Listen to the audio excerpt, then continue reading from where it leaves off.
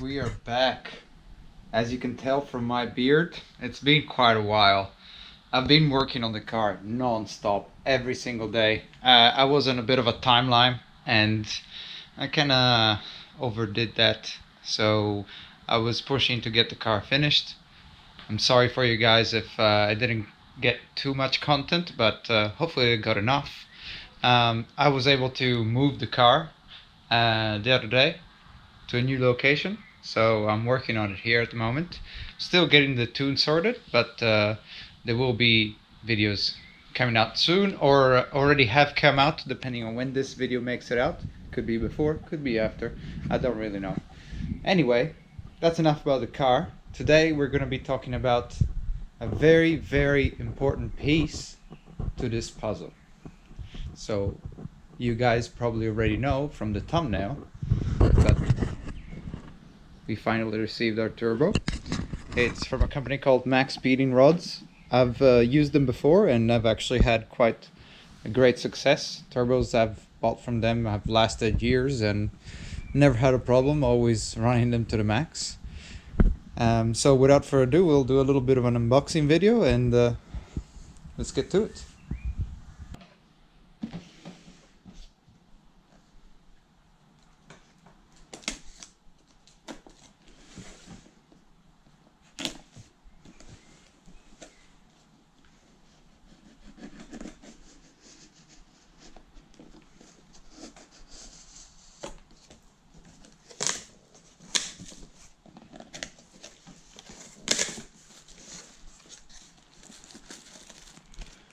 Got a nice customer service card.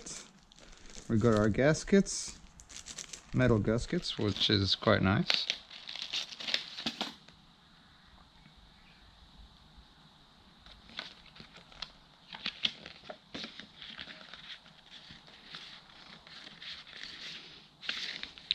Not interesting. We want to know what's inside here. Oh, and there she is. There she is, boys.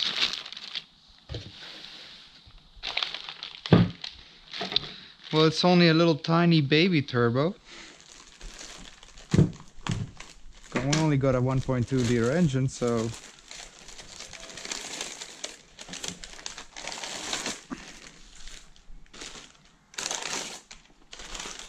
there it is. I'll give you guys a close-up look at it.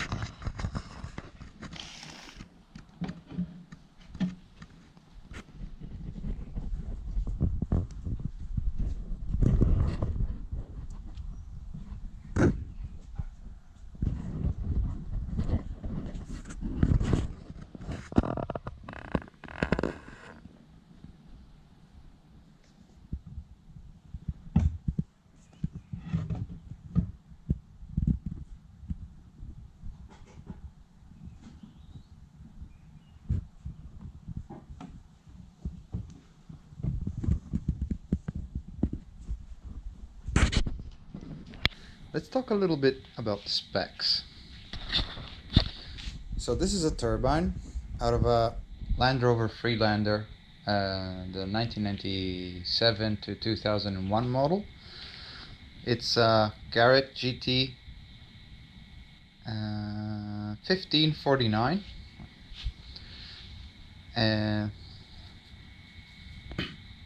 Supposed to replace the Garrett GT 1549.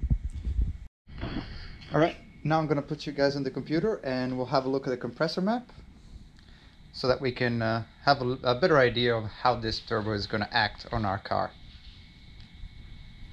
Alright guys, so we want to figure out how this turbo is going to act on our car. This is a compressor map right in front of you. As you can see, It's all full of crazy squiggly lines and numbers and percentages. We're going to figure out what all of that means just in a second. We're going to take it in steps. So, the first thing we want to figure out is what these numbers on these axes mean. So, we see on the y-axis, on this vertical axis here, we see pressure ratio, 1, 1.5, 2, 2.5, and so on.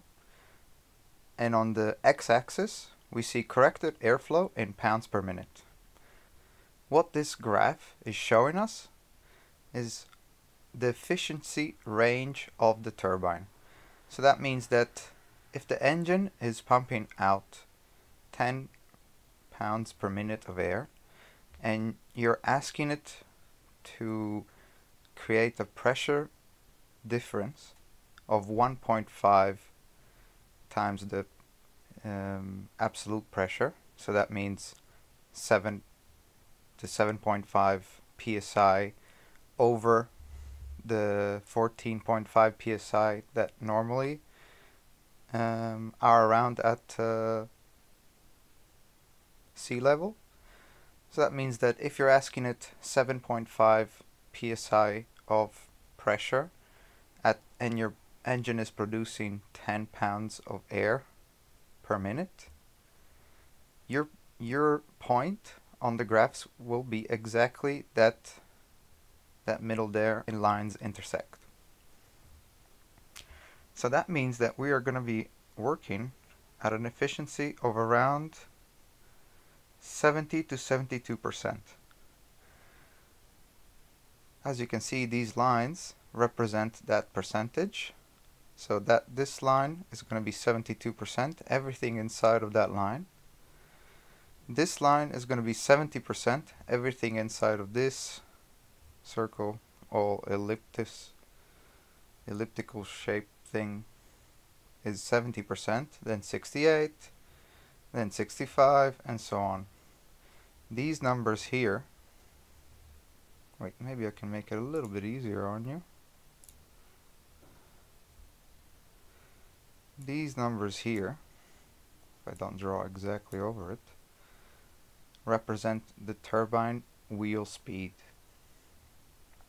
We, as DIY tuners, don't really get the chance to measure that, so we're gonna leave it for the moment, but that's what it means. And as I explained before, this is just the pressure ratio, so how much pressure you're asking the turbo to create reference to the pressure that's around at sea level. Okay, so now we figured out what this actually means, and we can figure out how it's going to behave on our car. So as you can see, I selected a graph of a turbo that's pretty close to the turbine that I've chosen, so that we get a good idea of what's going to happen. So we can see here, this number is pretty important.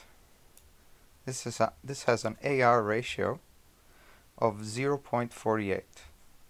The turbo that we got is a 0.35.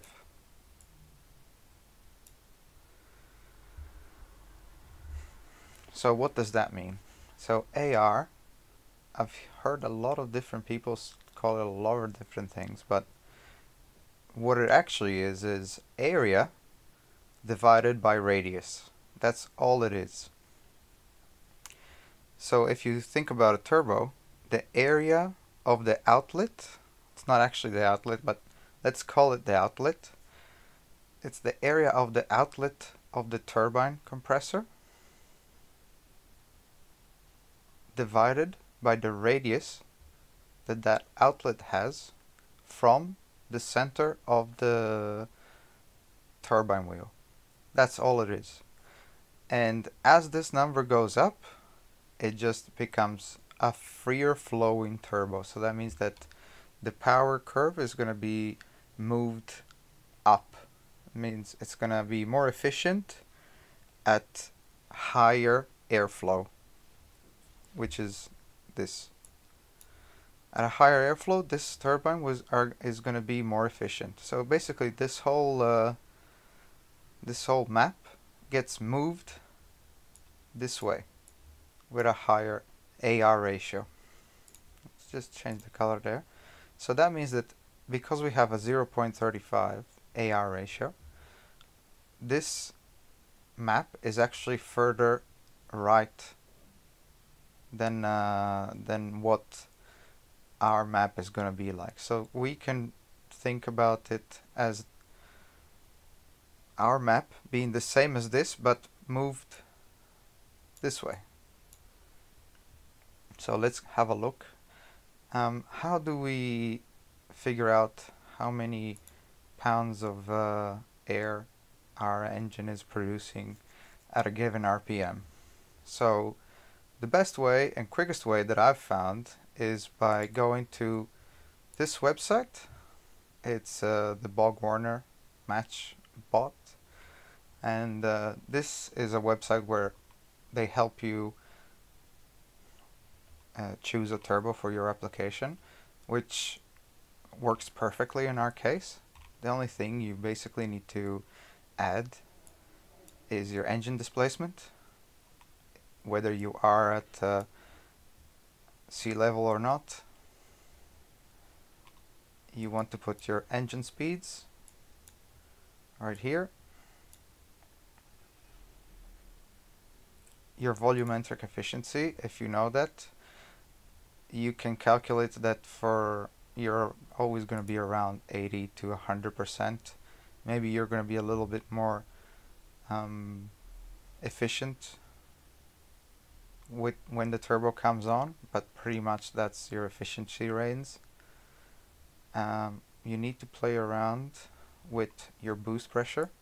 Here it's a bit of, you need to guesstimate a little bit. I know that this turbo is gonna come on really strong really soon, but I still kept my numbers low, so I only put 5 psi at 1500 rpm, 11 psi at 2000 rpm, 15, and then 17 and 17, because yeah, just wanted to keep it, you know, down, and I wanted a turbo that spools up really quick for the off-roading that I'm going to be doing. I don't want something that's going to be really laggy, so off-road I can't really use that. So that's what you gotta work around.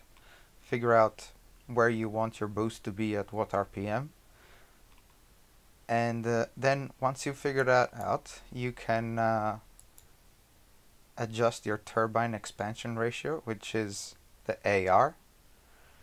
You basically want to just do your absolute pressure divided by this pressure, the pressure that you want going into the engine, and you'll get your turbine expansion ratio. With that, you basically have everything that you need to figure out at a given RPM how many pounds of air your engine is going to produce. And wait, no, this one here, corrected airflow in pounds per minute. You have it also in different units, but this is what we need because our graph is in pounds per minute. So there it is there. We got 2.67 pounds at 1500 rpm, 5 pounds at 2000, 10 pounds at 3000, and on and on and on. After you've done this, you plug those numbers in a graph like that, and considering that this graph is basically going to be shifted all the way a little bit to the left because of the AR ratio, we are pretty much going to be, I expect, bang on the middle in the medius part of our torque curve. So you can imagine this line here being around here and doing about the same thing like that. So you can see how up until 5,500 RPM we are using the best part of our turbine. We're using the meat of that efficiency range. So that means that our air temperatures are going to be as low as they can be. It means that we're not overspinning the turbo. It means that we're making the best use out of this turbo. And because we don't need it to be extra powerful at the top end, but we are looking for that low to mid-range torque, this I think is going to be excellent for our purposes. So that's how you read a turbo compressor map. I hope you can choose your turbo now, and thanks for watching. I really appreciate all the support that I've been getting lately. We've recently made it to 100 subscribers, and I couldn't have made it without you guys. So thanks again for liking, subscribing to my videos, and I'll see you guys in the next one. Peace out.